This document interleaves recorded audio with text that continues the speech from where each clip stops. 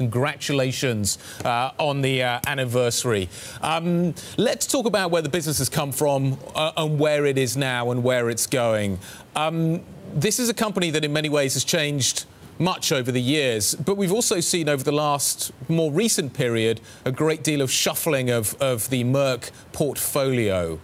What is Merck now? How would you define Merck? What kind of a company is it? Well, what started as a pharmacy in 1668 here in Darmstadt in Germany is now a global, vibrant science and technology company that works in the fields of innovative pharma research, biotech, lab materials, as well as electronic materials, display materials. So everything we do is based on science and technology and research and innovation. Are you satisfied, Mr. Oschmann, about where the company is now? As I say, in the last kind of couple of years, you have shuffled the portfolio. You've offloaded businesses, P&G, etc. Some fairly big transactions. Are you comfortable with what Merck is now? I think if a CEO is comfortable with where the company is right now, that would be dangerous.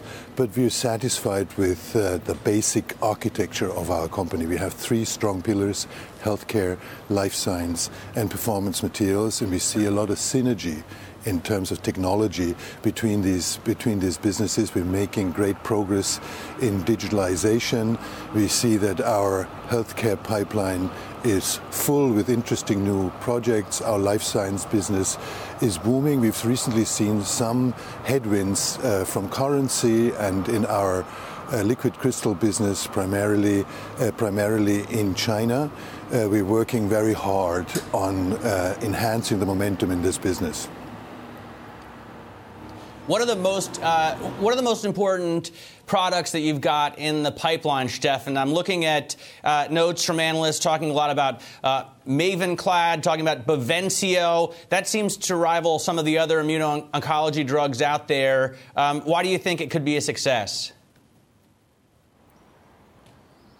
Well, we have, after some period of, how can I say, dryness in our pipeline, we have been very happy to be able to launch two new products last year. That was Bavencio in immuno-oncology and Mavenclad in multiple sclerosis. We have other interesting prospects in the pipeline, again in the immunology, oncology space. So we feel that our pipeline is doing very well, and actually we're in a situation that we have to prioritize very hard and invest only in those projects that are most promising.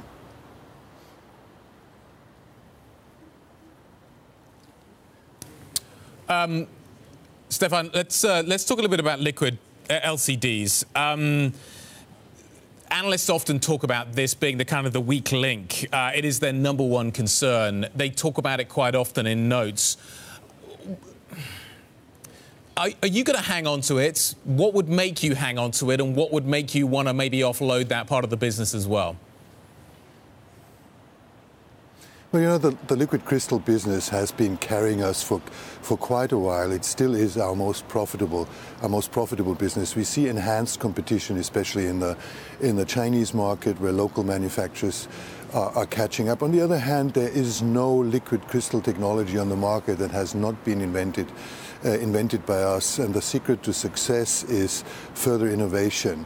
We are developing new modes of liquid crystal technology, and we are also active in other important display areas such as OLED or quantum materials. So we think that we will continue to innovate in this space and thus be able to command premium prices over competition.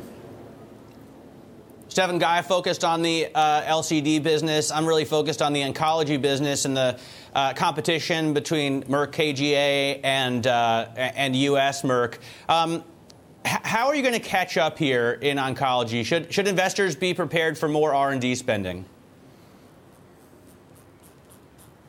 Yeah, we had announced to the capital markets that we will also this year increase our R&D spending.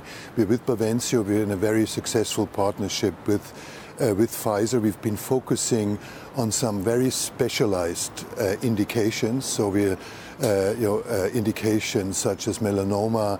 Competition was ahead of us, but there are other indications. We've been launching the product in Merkel cell carcinoma, that is a rare skin cancer, in bladder cancer. We're active in ovarian cancer, in many other areas. So we feel that the oncology space, there's so much innovation needed, and that we have a chance to be successful in this area.